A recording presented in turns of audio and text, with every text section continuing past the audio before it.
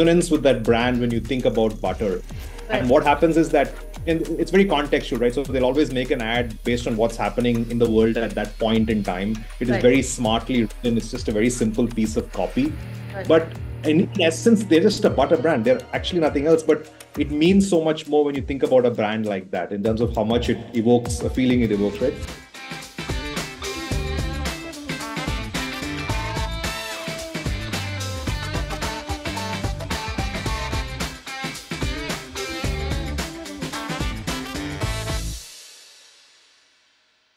Hello, everyone.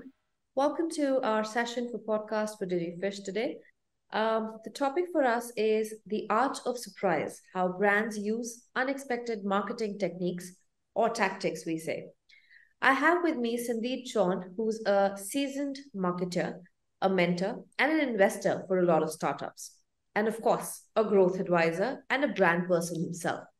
So, Sandeep, I think more than me, you will be a better person to give an introduction for yourself. So, we'll first go with an introduction and then we'll hit down on the questions. Sure. Thanks, Ashmita. Thanks a lot for having me here. So I've a decade in SaaS in the SaaS world, predominantly working for B2B companies.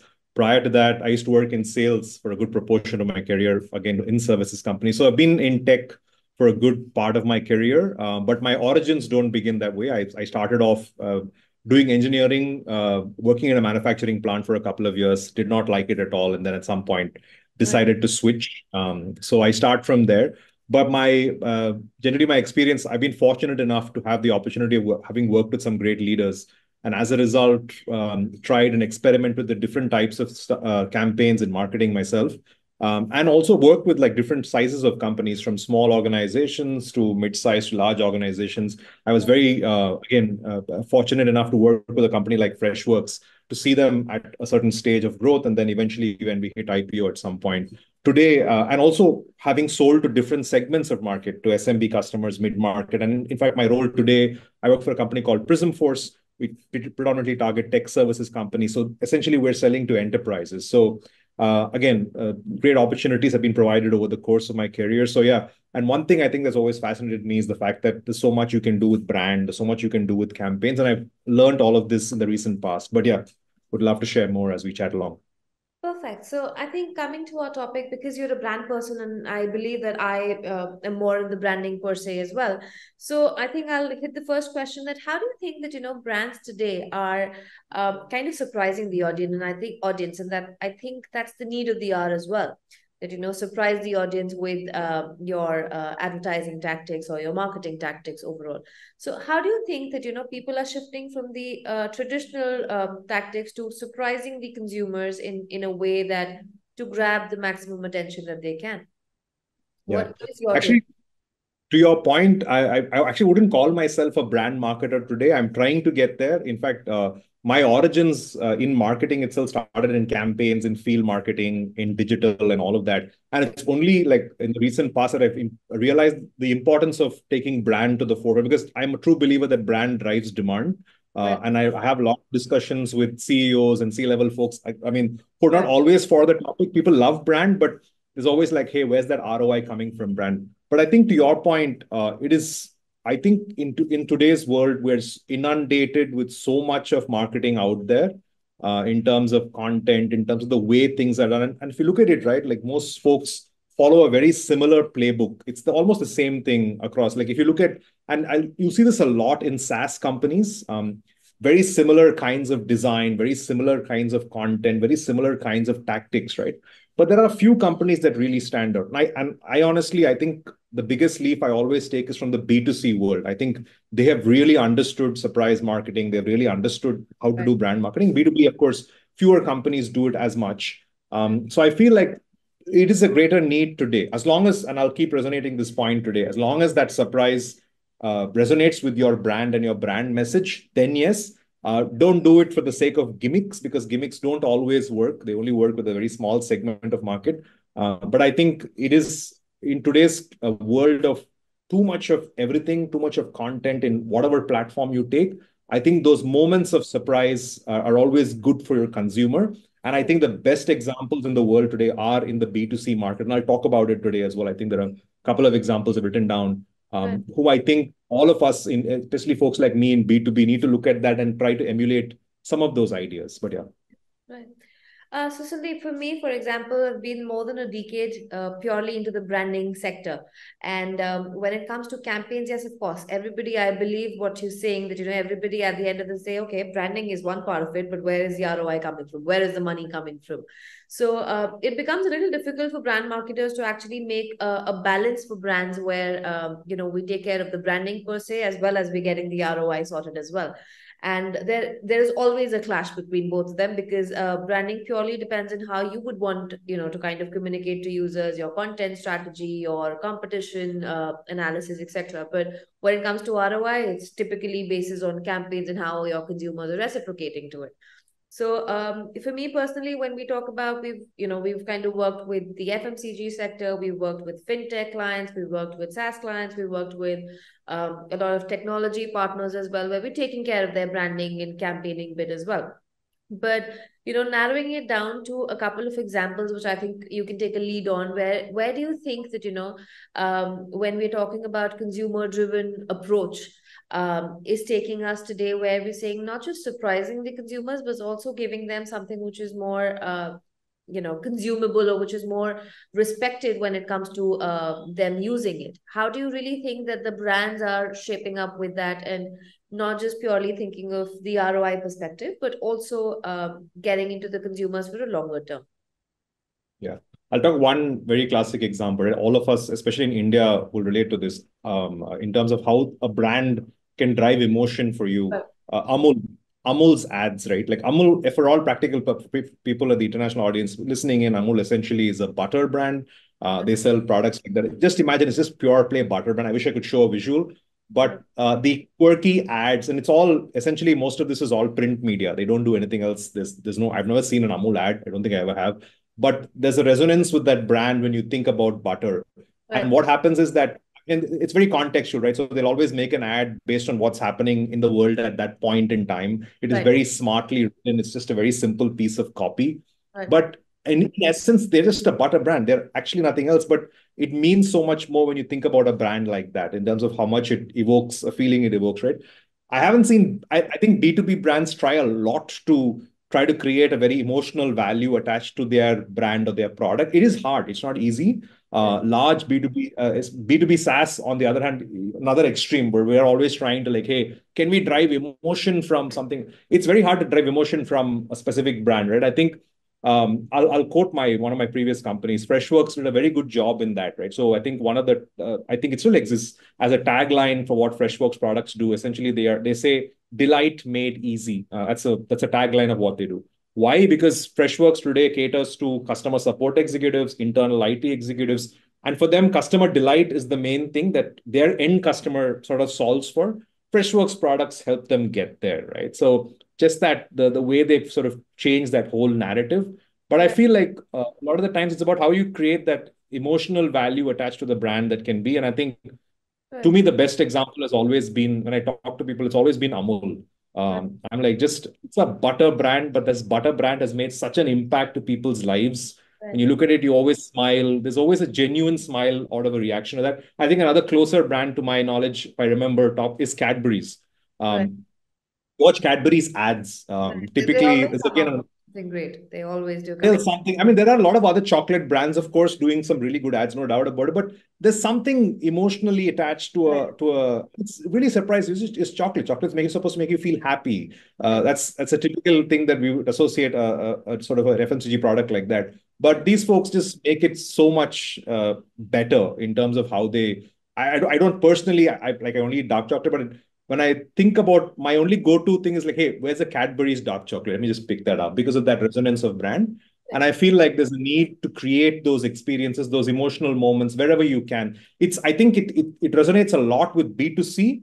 I haven't seen B2B. Okay, I mean, maybe I'm wrong, right? So around me is just a whole host of Apple products. Now, I mean, people have always asked me in my time, like, why do you spend so much? Yeah, this Android product is far better. I agree. Like technically, they probably are superior the phones themselves. But there is something about this brand. I mean, of course, user experience. I haven't seen too many products that have beaten them. But there's an emotional attachment to this brand as well, like in terms of how they position themselves. They don't even tell you that. They just say like, hey, in fact, the recent ad is like something, a product that's in space, or they Right. built something out of titanium. I think the iPhone, the 14, the 15, if I 15. remember right, that Right. 15, yeah. Right. So I think there's and again, this is Apple that's created this over decades, right? It's not something that's just happened. It's Right. when you want to create an emotional connect, I think it comes to that. So I feel like when brands should think about the surprise element that they can bring, even if it's a simple enough product, I think you have an opportunity there. Customers will resonate, will attach themselves to the brand eventually. Right. I think when it comes to marketing it or putting it across right, even our social media domains such as Facebook or LinkedIn or X or Instagram have been marketing themselves as well. And when it comes to B2B marketing or a B2C marketing, both have been beautifully taken care of by these social platforms. Who, if we as laymen think they don't really need advertising because we're all on it. So, but even they are spending huge amount of budgets in terms of advertising. For the B2B audience as well. So that's where their branding mechanism also takes place. And coming to one of your examples when it comes to B2C, during COVID-19, Pepsi also came up with a beautiful ad campaign, which typically spoke about it's not local for the local vendors, that celebrate Diwali with the local vendors. Cadbury came up with the same thing. Pepsi came up with the same thing where they had the avatar of Shah Rukh Khan speaking about the local vendors. So where AI also came in. So all that is marketing. All that is the techniques that our marketers are, profoundly going out loud and talking about. So coming to that, how do you really think the psychology of the consumers is reacting to if they see a surprise element in the overall marketing strategy? How do you really think the psychology of consumers have changed from a traditional mode to this kind of a marketing technique as well? I think it will create some, as I said, right, it'll create some kind of emotional response to Right. whatever they're looking at, right? Like I feel like there's definitely value to be had if you are going to try and surprise your end customer. Right. And I've always seen that again, it doesn't, again, I'll also be clear, it doesn't always work.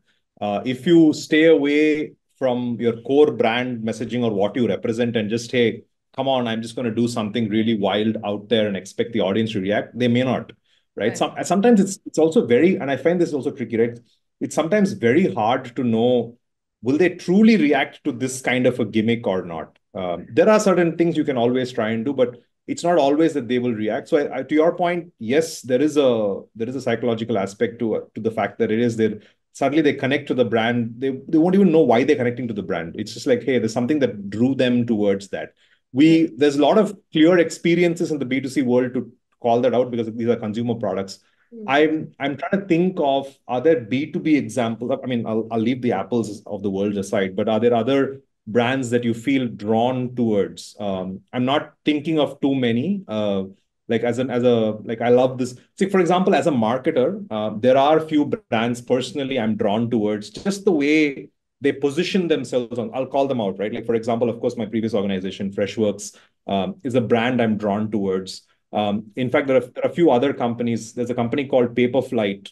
Some folks might know. Essentially, they're a platform that helps you build content. You can house content. Now, why I like Paperflight is just the way they visually represent themselves on social. It's so beautiful. It's very unique from everything that I have seen in the recent past. Another company I sort of like a lot is Rocket Lane. Now, these folks essentially on the customer onboarding space, Right. why they look good everything about them is so media friendly in terms of, for example, they've recently started something called Rocket Lane TV. It's an online, almost like a Netflix version of customer onboarding, and people can go and house their content and listen to a lot of stuff. So I feel like there are a lot of brands like these. I mean, I am a loyalist when it comes to them in terms of like I watch them keenly as a marketer to see can I get inspired by something that these folks are doing. But it's sure for me, like when I see something that they do, it makes me smile, right? Like even though I'm not in, maybe I'm a potential customer of Paperflight, but at the moment maybe not something for Rocket Lane. But so eventually, I feel like these brands are drawn to, even in the B2B world, right? I feel like some of these brands, these are just names I can think of, who I feel like just doing those small things can create an emotional response. If Right. not today, then at some point we'll probably work together. Right. Makes sense. So, you just spoke about that there is a risk element as well when you're talking about marketing. A consumer or people might like it or they do not like it. Do you really have an idea that, how do marketers, for example, we've been marketers for a while now. There is a responsibility of striking the right balance, in terms of whether it's going to be taken correctly or not. The brand positioning needs to be right. The communication needs to be right. So, according to you, what is the kind of, striking the balance note for a marketer to give it to the brand? I feel like, as I said, no, you gotta you need to know what your brand message is or what your brand identity is, and whatever you're building, try to sort of fill in that world. Right, Sometimes you'll have to take risks with that, right? Sometimes it doesn't always work. And to me, the best example, I don't know if you recall, again, B2C brand Tanishq came out with this remarriage, I think, tagline that they came out. There was a whole campaign that they ran for. right, I loved the campaign. I loved what it was trying to do, like trying to address the very progressive Indian buyer today. Now, that campaign, to me, I mean, if I looked at the larger picture and if I go and check out the comments that I saw on Twitter and all of that, it did give some mileage for the brand for sure. I mean, of course, whether it's famous or infamous, it doesn't matter.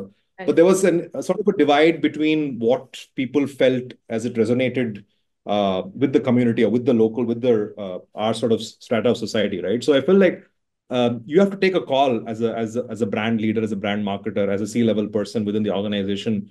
right, How much are you willing to push that message? How close I want to keep it to the point of what will happen, right? So this was a very difficult example because it was like to me it worked, but it's not the same for everyone else. right, Some people, one segment of audience did not believe it worked, right? So I think you have to take those small risks also, and I also feel sometimes brands don't take those risks. I mean, you don't have to go 360 to the other end and do something correct. completely outrageous. Hmm. But this was not a bad idea at all. I think the idea was a very good idea, considering where we are in society. How and India is a progressive country, no matter what we think.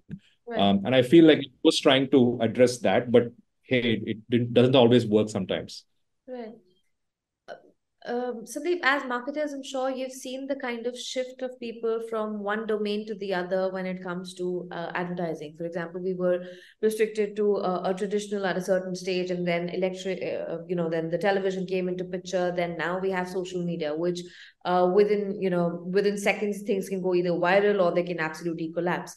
So, how do you think that if we're talking about content online and offline, how do you kind of strike that balance for a brand where you say that nothing's going to go wrong and things are going to be okay when it comes to a social media campaign or your advertising campaign otherwise? How do you really strike that balance, and how do you really think that people will take that as consumers? As you rightly just gave an example about one of the Yeah, campaigns, might be we as marketers, because we know that what is the kind of work that has gone into it and what is the impact it yeah, creates, but I'm sure there's something good or bad at anything that you kind of do. So for sure. how do you really think that social media is making things change, making the consumer's mindset change, and as well as the brands change in terms of how do they market? I think social media, for better or worse, gives brand feedback really fast. Right. In the past, when we didn't have social media, it was to be like television or like movie cinema theaters or billboards. And you Right. get that information like over time, right? You'll know whether a brand or a message is. Today, you put out an ad on social media, like within seconds, some person is retweeting, tweeting, and everyone has some spiel about what they believe is the right thing for that brand. And the feedback, again, it's also dependent on companies how seriously they take some of that. Like a lot of it could be just trolls just having a ball of a time. But you got to take. So I think feedback is almost instantaneous when you hit something on social. That's the opportunity. At the same time, if it works really well, the virality of something just picks off and just it goes into without even you knowing it. Like before you even get up and you see something, it's gone. Like wow. Like Right. it was like trending on like top three or whatever on Twitter or any of the other social handles. So I think there's both positive and negative impact to what social can do for brands.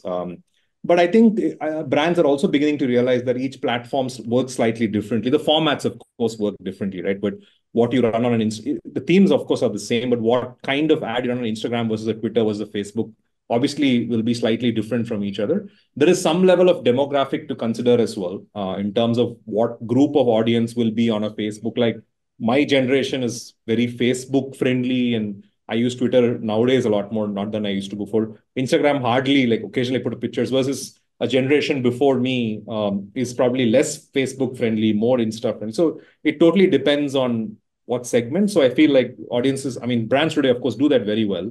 Right. But I think your point, feedback is almost instantaneous, which is both good and scary for brands. Right. So I think on that note, why don't we kind of give an example? If you're talking about a brand going viral in a good or a bad way, if you could just give a little, snippet in terms of certain examples or certain brands that you worked with or who have made good or bad because of social media. I can give you my previous organization, right? Like there were a couple of campaigns that we tried, and one of them, like we planned. I'll even call out the campaign, right? So there was a, if I remember right, there was so I was also responsible for this. So we created an event called Outsell, which is essentially a virtual event at that point in time. I had managed to get some really good speakers for the event in my segment, of course, great sales leaders who you typically not easily get. So I reached out to them. They were very forthcoming. They came in, and I was like, "This is the first big thing I really want to do." When I was recently joined the company I used to work before called Outplay. I was so gung ho about the whole thing because we had the best speakers, we had the best everything. We Right. literally did everything, right? We thought, okay, we've got all of this kind of muscle, some really smart folks in it, and it's got a great outsell is a good name. I felt like for Right. all salespeople, how Right. to outsell associated with the brand, associated with our products for Outplay. So Right. went full gung ho with the whole approach. It's okay, it'll catch fire. People on LinkedIn will start talking about it, sharing about it.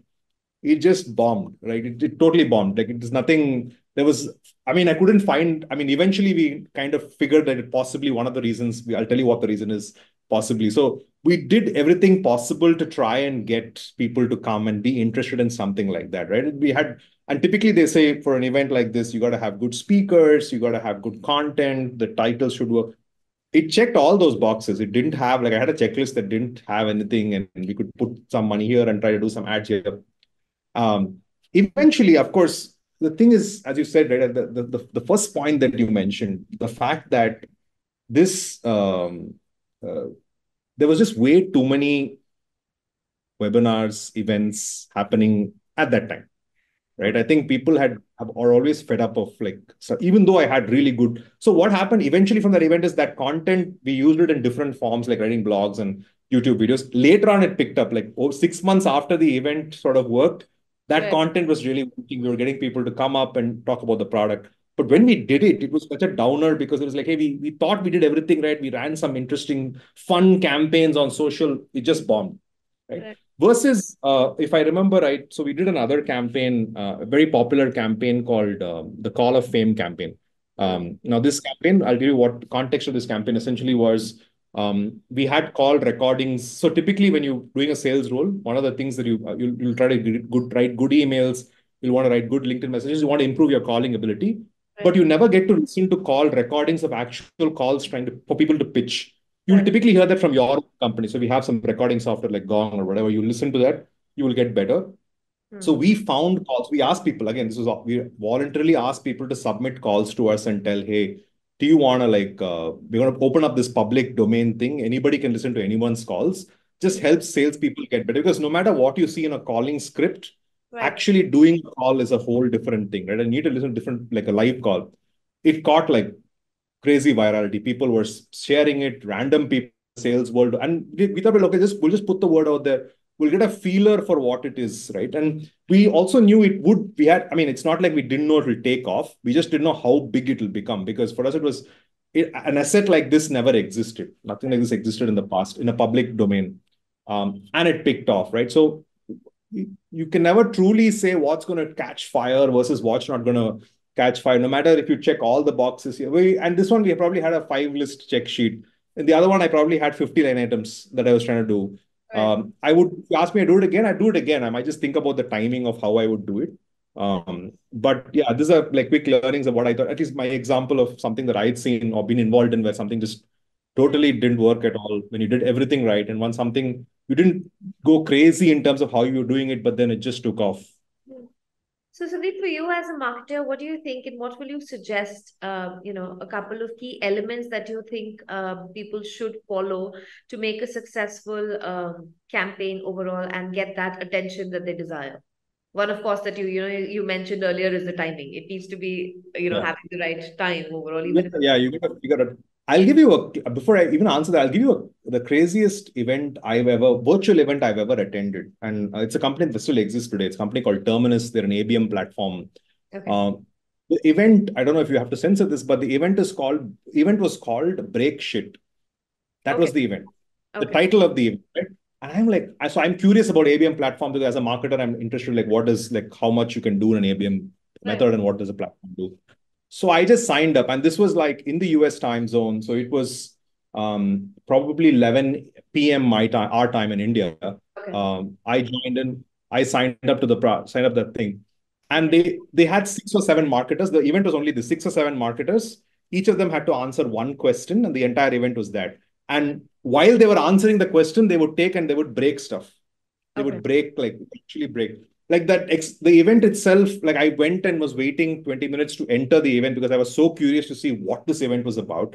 But I feel like just like this threw something completely out of the other end, right, which was quite fascinating for me.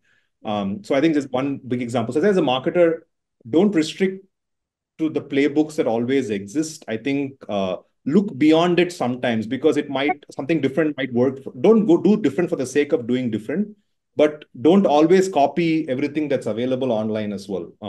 Sometimes it might not always work with your audience. Like really go down to understanding. I think the first rule of anything is understand whom you're selling to, the ICP, ideal customer profile, well, and then build things around that, whatever brand initiatives, anything you can do around that, right? You can have, of course, use checklists, use all kinds of things to make sure you do everything to promote it. But if you don't understand who your buyer is really, then you're going to struggle. You'll always be a chance, right? And one advice that always, quick advice I always tell people is that build MVP versions of your campaign, like a minimum viable product. They do it for products when they build products. Do it right, for a campaign also. right, Like do a small tester and see if there's a little bit of fire that's coming, or run that idea by a few other people outside your firm and hmm, see in that audience, of course, and hmm, see if that works, right? And if you're getting a little bit of, oh, okay, this suddenly become interesting for them, then you know you're on to something, right? So don't be hesitant to try if you can. Sometimes you don't always cannot do that, but when you can, try and do it. right. Okay. So, Sandeep, you have been a guide, a mentor to a lot of startup ecosystem, and as far as I noticed, that there is a lot of brand shift that's happening with consumers also today. For example, if we talk about in the B2C sector, people are shifting from bigger brands to homegrown products or natural Ayurvedic, etc. So there are products up some in these sectors. So do you really think that, having a giant in the ecosystem along with the few startups who've just come up, and I'm sure they have brilliant products, how do you really think that marketing them differently from what these giants are doing will be impacting them? Because these newbies, these startups do try every point in terms of marketing, having high spend sometimes, in terms of their ad spend, having a brilliant brand strategy, having amazing, campaign, having Amazon tie-ups to sell their products, having brand ambassadors coming for them. But nothing really works out because there are huge giants in the same sector. How do you, as marketer, think that we who can support startups have a strategy which people really understand and would want to try their products? It's majorly there, I think, in the FMCG genre that Right. people are really Yeah. hesitant to try new products, but there are brands coming up with brilliant products better than what the giants are actually catering. Right. Because Right. I believe when they have to grow volume somewhere or the other, we do kind of, uh, plunge upon our basic ethical methods of producing that. Right. So, Yeah. how do you really think that for the startup ecosystem, they can have a little bit in terms of a difference in terms of marketing when they are portraying themselves? Yeah. I think to your point, right? Like there'll always be competition to anything that you build. Right. So always keep that in mind, but don't always get, sometimes if there is a lot of, there is good enough competition in your area, means that there is an existing demand. That's also a Right. good thing. It's not a bad thing at all, right? To enter a space. But actually the example, your question is so timely because I was recently listening to a podcast about, I don't know if you know this, the bike Ether. the Yeah. electric EV vehicle, right? So the Right. context is Ether. I'm not sure how they pronounce it, Mm. but the context is the EV vehicle Ether entered the market or continues to enter the market where whilst there were at least four or five manufacturers of Ether who were Mm. trying to sell the bike at almost lesser cost. Right. Some of them were shipped from China and all of that stuff. Mm. Ether now I think is still only the fourth in terms of market share that they have today in the market, but Mm. is easily one of the reasons they are the fourth today is only because the fact that there are giants much bigger than them who are trying to put marketing muscle. But Right. if you generally try and get a sense of which is a more preferred brand, Mm. it's Ether. When you typically look at that EV vehicle, if you ask someone, "Hey, EV means go try that Ether, man. That's like the best vehicle that's probably there to go out." Right. And why, right? The two things that, and I heard this again from the podcast, the founder himself was talking about it. There are two aspects of it. One is the design, and it's not even a price thing here. It was not a case that the bike was cheaper. It was not cheaper. It was Mm. definitely on par or even more than your typical vehicles. Mm. Two things is they focused on performance and they focus on design. Like it's a very unique bike. It's not something you would see. It looks like you look at it like, oh, what is this? Something different. Right. And they focused on performance, right? It was a much powerful engine, the way they built. And this is what they wanted to do. And in fact, he said the ethos of the company is don't build something that you yourself don't like.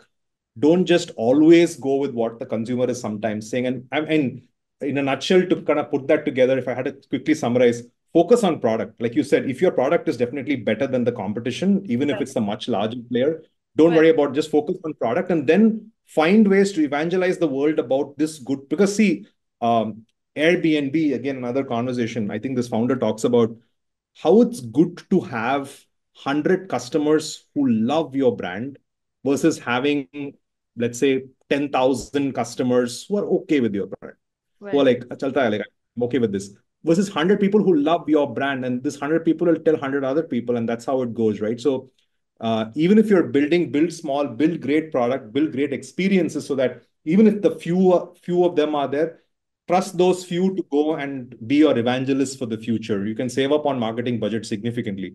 So eventually, I think just build good products, focus on those first set of customers, build your customer base, and then go from there. But you really need, I think there's no substitute, especially in the tech world, for good products. No different, no thing. I mean, you can try and go with the price war. You can try all of that stuff. The gimmicks of the world do exist. A lot of companies thrive on that stuff. But no, end of the day, you'll have loyal customers only if the product is great, the experience is great. They will always come back and they will talk about your product in 100 other places, and that's all you want. Right. Great. Makes sense. So, queuing with that, what you just said, Sandeep, how do you really think that, people are trying unexpected ways of marketing as well, unexpected in terms of that today there is a competition, when, for example, Starbucks came to India, there was a huge competition that came in, for example, Costa Coffee Day, everything, just baristas of India actually made sure that, when Tata is getting Starbucks, there is something about it. And then you talk about pricing, you talk about a campaign, everything varies from consumer to consumer. Everybody cannot really afford a coffee of Starbucks, but people were really affording the coffee of a coffee day or a barista. The price difference was there.